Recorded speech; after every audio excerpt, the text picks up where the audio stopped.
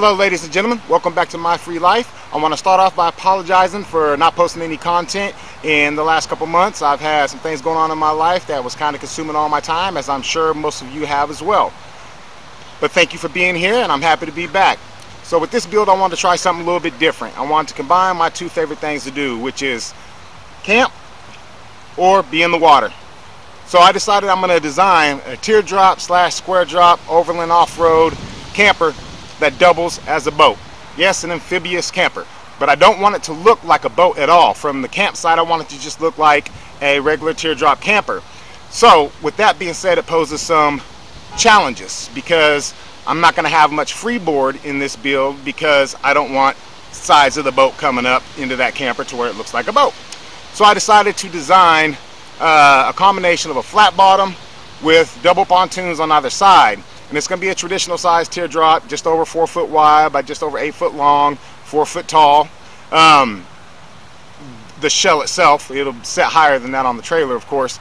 But like I said, I don't want it to look like a boat. So I'm also going to design a 4-point outrigger system that attaches and detaches once I get to building the shell. I'll build the outriggers that'll go on each corner. That'll extend an additional 3 foot out on either side, add an extra 6 foot of width for stability and camping in the water. But with that being said, we are definitely going to try to push the limits with this and have fun with it. Thank you for joining me. And by the way, this footage on the first part of this build, I had tons and tons of footage, and I kind of got overwhelmed just jumping back into making my content again. So what I did is it was way too long, so I just put it on like quadruple speed or more. I don't know, it's fast, and I just shut the volume out. And what I'm going to do is I'm going to narrate over that for you. That way you're not sitting through that long of a video. Now the other videos will be shortened down and not narrated on. They'll be actually talked on. But for this first one, we're going to call this boat the Berserker. Is going to be the name of it. And this first part is going to be building the base. So without further ado, let's get to it. And just to give everybody a sneak peek, this is where I'm at as of today, which is the day before I release this video, part 1. This is how far I've got on the camper so far. Let me throw some slides in there for you.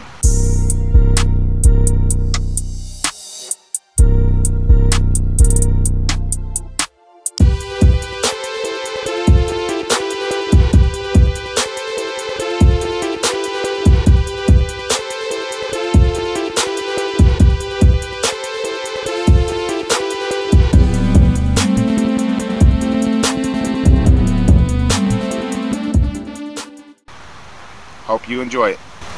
Okay, so what we got going on right here is I started off with taking two 10-foot Schedule 40 4-inch in diameter PVC pipes.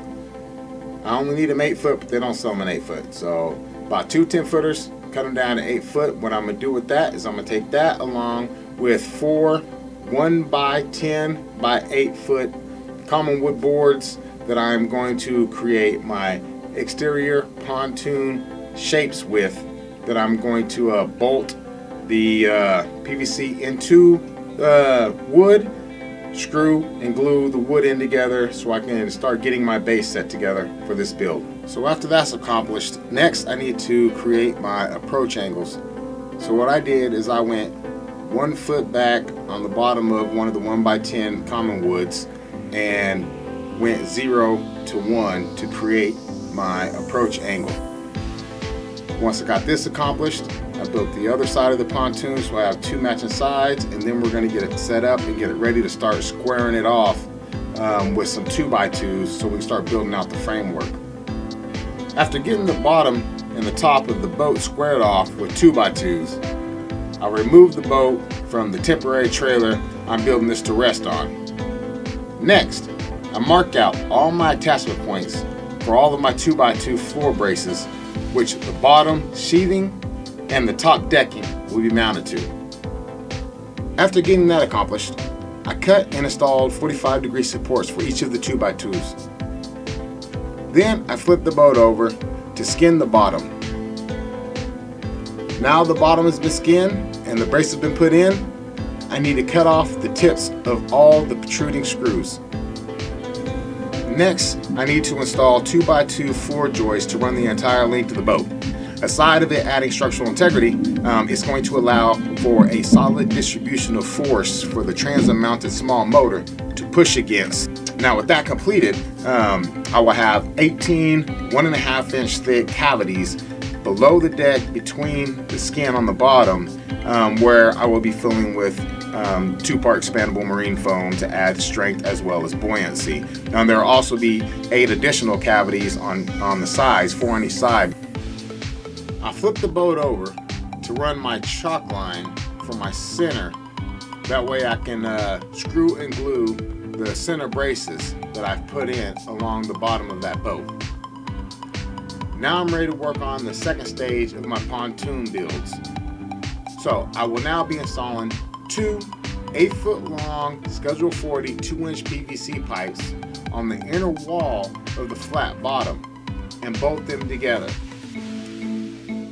This will allow me to create the shape that I want to create easily over the 2-inch across the 4-inch to give me that angle that I'm looking for the outer pontoons. After getting all that bolted in and ready to go, it's time to start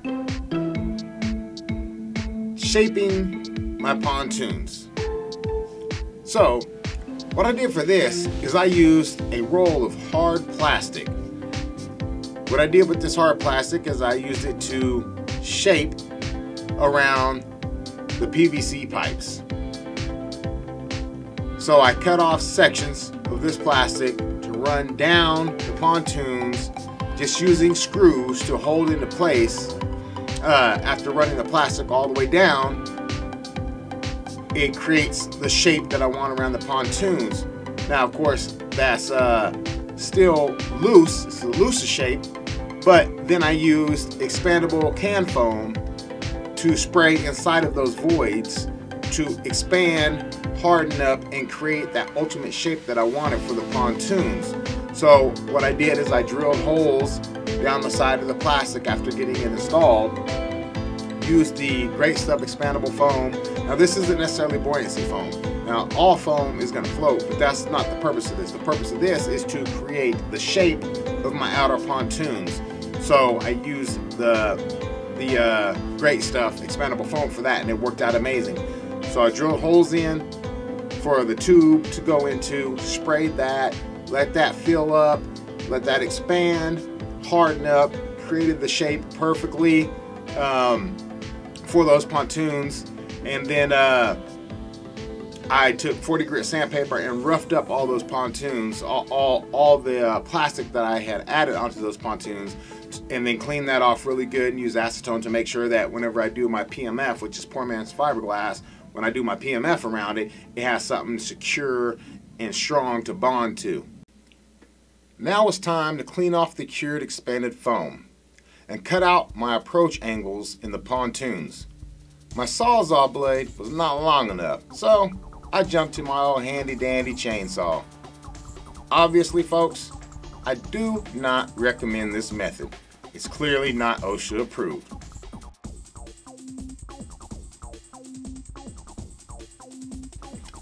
Now I'm going to make some construction paper plugs to install in the tips of each pontoon. This is to allow me to fill in just the tips with expanded foam. The reason for this is because I will be using actual marine foam to fill out the pontoons with. Now I need to shape the tips with more plastic so that I can fill it in.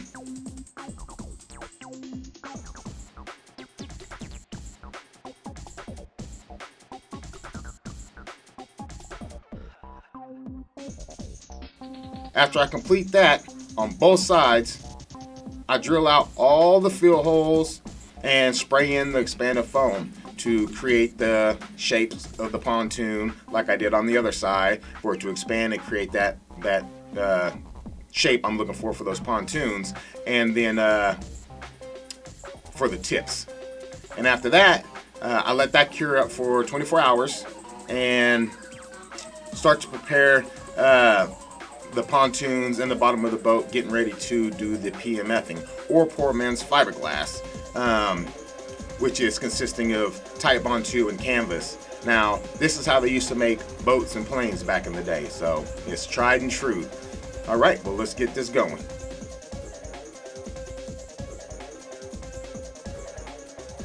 Now I want to run a router around the base of the boat. I'm doing this so that the canvas can roll over the edge smoothly. After I accomplish that, I clean off the surface area and I apply a PMF test strip around the base of the boat and over the 40 grit roughed up pontoons to ensure that the bond will work for this application before I proceed on any further.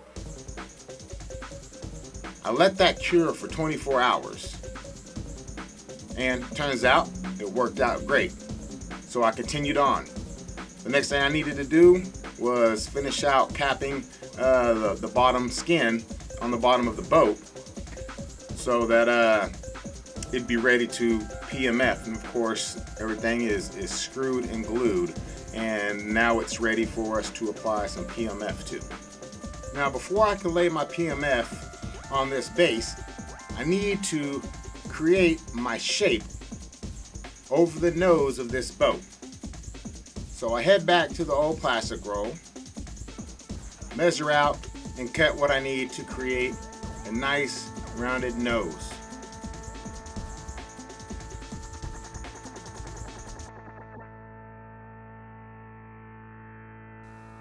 Now I make sure to take my time and I freehand this shape.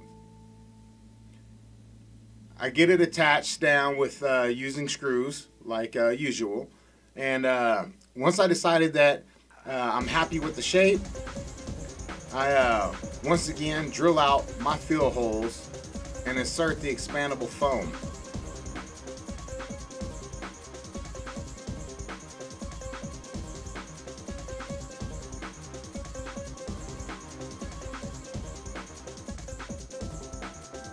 Now, while I'm letting all that cure, I decided to go ahead and start applying my PMF over the rest of the bottom of the boat.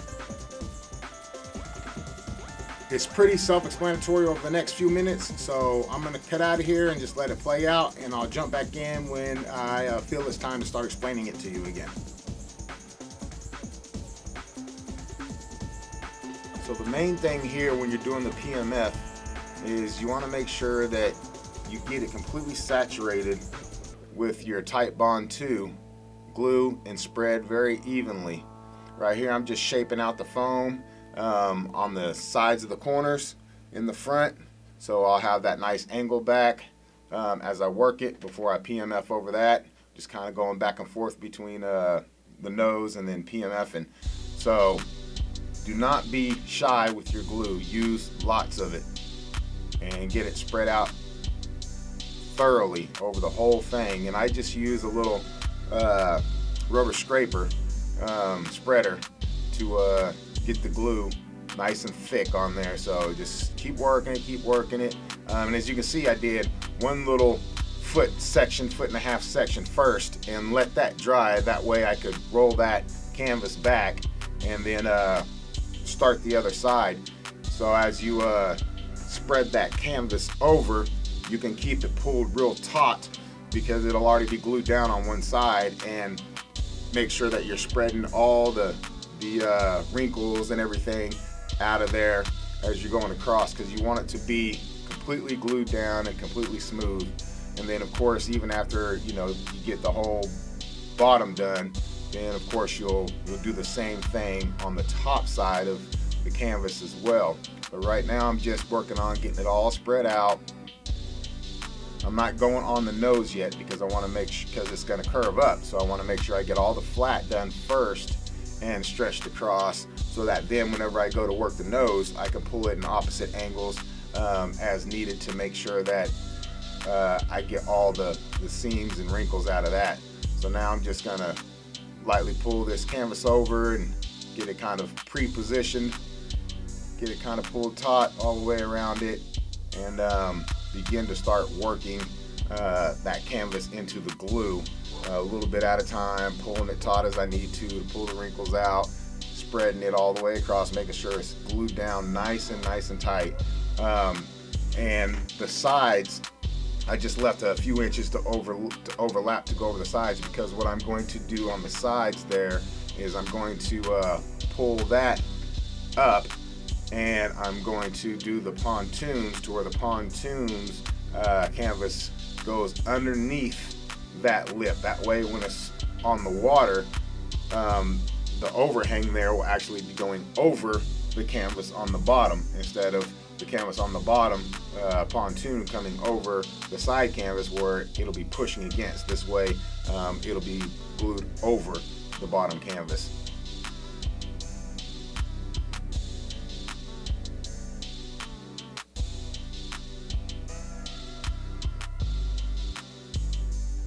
It is quite time consuming, but just put on some jams and you'll be good to go.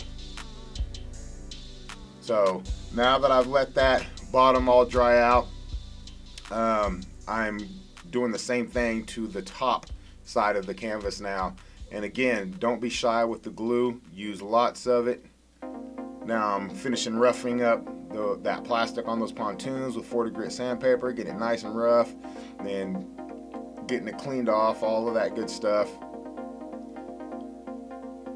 And now we're going to start gluing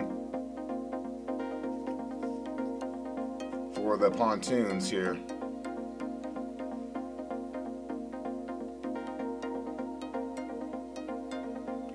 And I also ran caulk seam down the pontoon, down in the crease where the pontoon meets the wood. Now, even though I'm getting this all prepped up right here with the glue, I'm not going to pull that down yet until I come up over that with the canvas on the sides. That way that top canvas pulls over.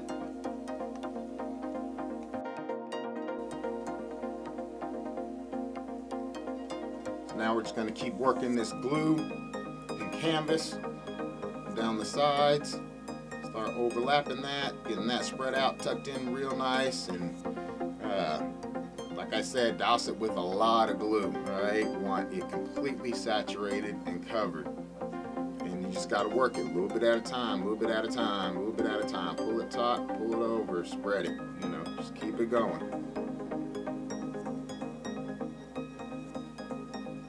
So now I'm going underneath it and getting it trimmed out and getting it prepared to go over the top here. So what I'm going to do real quick is I'm going to cut out the bubbles in the plastic where I screwed it down so I can smoothen that plastic down. And I've already roughed it up. And then start working the rest of the way around the top of that boat with the PMF and the Type Bond 2.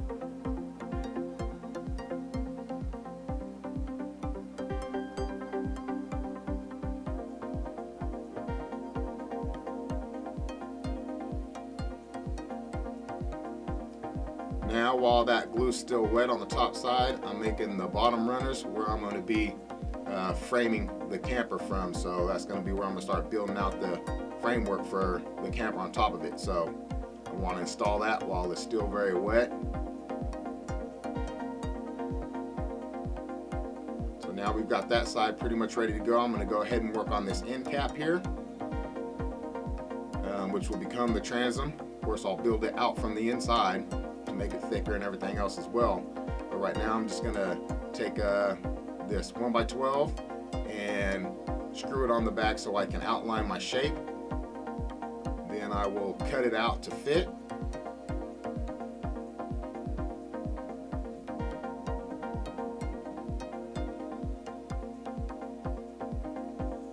So now I'm just cutting out the shape, presetting all the screw holes. Got it set, ready to go, clamped on, make sure everything's where it needs to be. And of course I left that canvas overlapping so that whenever I pull it, it'll pull over that as well. So now I've got that screwed in. Now I'm just trimming out. I'm going to get the little end cap canvas pieces put on and then get ready to start PMF in the back end of this. And I use thumbtacks a lot with the PMF. It just makes it so much easier when you can hold things in place with thumbtacks. So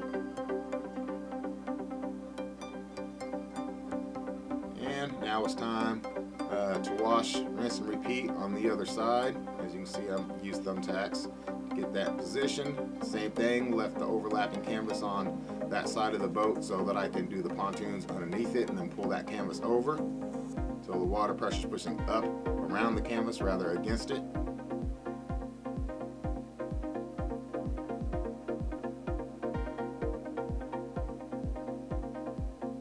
Now you see why I almost always wear a hat. Bald. Bald is beautiful.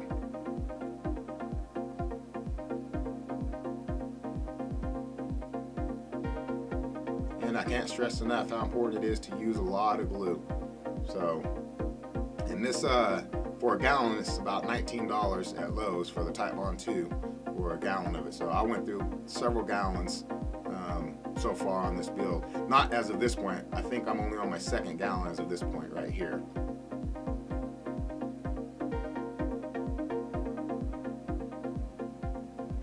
So just work it, smoothen it, stretch it, cut it, shape it, work it, smoothen it. Whatever you gotta do to make it work.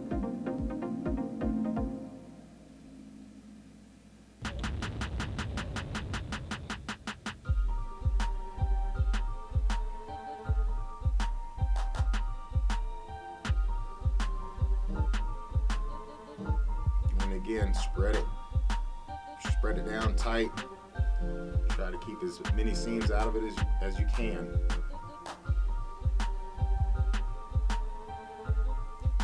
And now that the other side's wrapped around, same thing.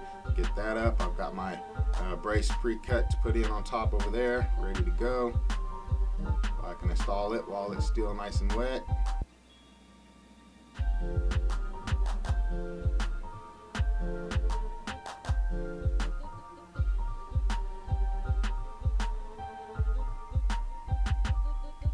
Canvas up around the nose now.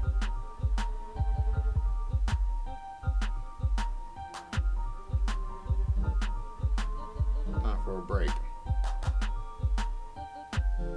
Alright, back to work. So now that's all cured and dried, I'm putting, this is a thick primer, a real thick primer. I'm primering the entire bottom of this out so that it's got a smoother finish for gliding across the water.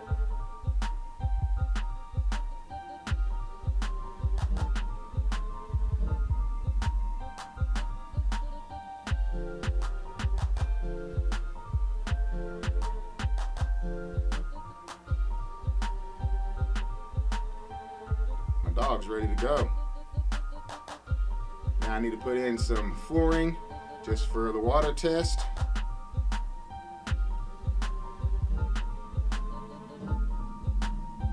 And between that floor and the bottom sheathing, remember, will all be filled with marine foam. I'll dozer out holes in each one of those sections to pour in. Same thing with the sides where it goes up on the side. Same thing in the nose cavity that I will be building from the inside up. That's going to be my kitchen pullout for the refrigerator, but we're far from there at this point.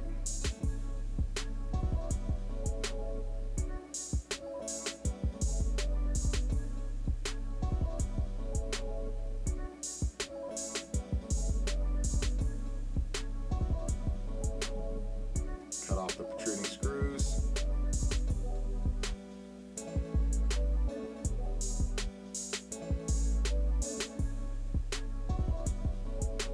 Splinter, ouch.